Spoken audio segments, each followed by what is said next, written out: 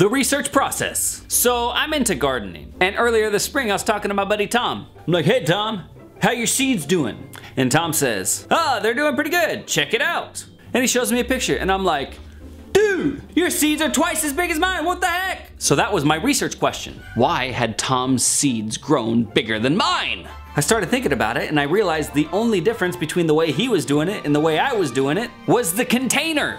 He used plastic trays, and I use what are called soil blocks.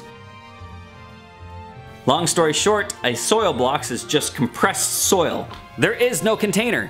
The soil block compresses it enough that it stays together. The soil is the container. And I had read online that soil blocks are supposed to be better for the seeds, but here we are, and my seeds aren't doing as good as Tom's. So I started thinking about it. I was like, well, maybe when you compress the soil, it depletes the seed of oxygen. So I set out to answer a question. Does a soil block make it harder for a seed to grow?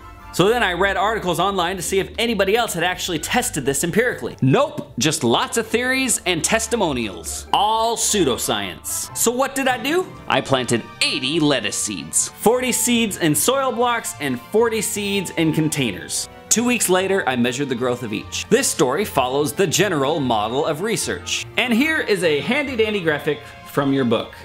But it's missing one key element. Replication! If you can't tell, I'm pretty big on replication. We begin with an observation which invites a research question. We then review the literature to see if others have already investigated this. Then we conduct an empirical study. In my case, planting the seeds. Then we measure the outcome and analyze the data. Then we make tentative conclusions. Then we replicate. And throughout the process, we might find other questions. Like, if it wasn't the soil block, what the heck was it? Now for some definitions. Theory. A theory is an explanation for a phenomena. In my case, the phenomena was the smaller plants that I observed relative to Tom. And the explanation, or the theory, was that the compression of soil depletes the plants of oxygen. Definition number 2, hypothesis. A hypothesis is a prediction based on the theory. And you know, in high school we were taught that a hypothesis is an educated guess. Well, that's actually not true. It ain't no guess, people, it's a prediction. And it's based on the theory. Remember that. In my case, I predict that the seeds in the soil blocks will grow shorter because they're deprived of oxygen. And why do I predict that? Because my theory or explanation suggests that it should happen. 3, a critical experiment. We'll talk more later in the semester about what experiments are.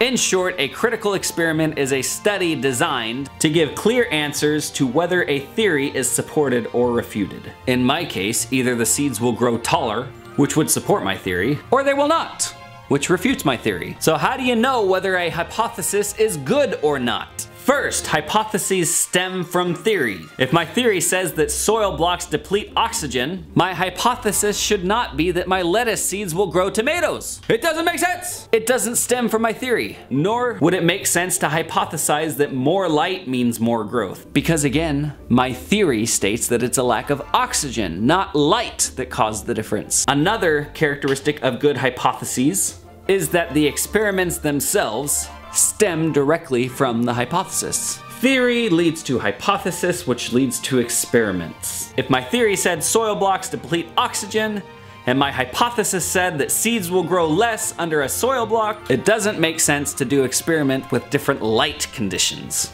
Because that's not what my hypothesis is about, people! But sometimes, somewhere, that link is broken.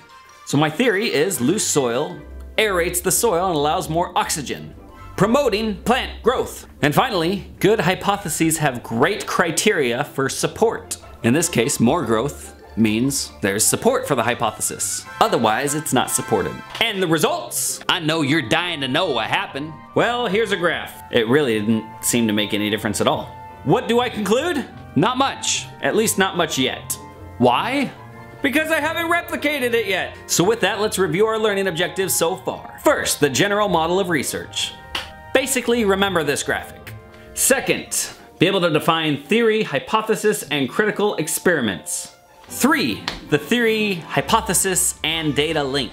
Basically, your theory needs to lead to your hypothesis, and your hypothesis needs to lead to your experiment. There needs to be a continuous, coherent story in there. Next, characteristics of good hypotheses.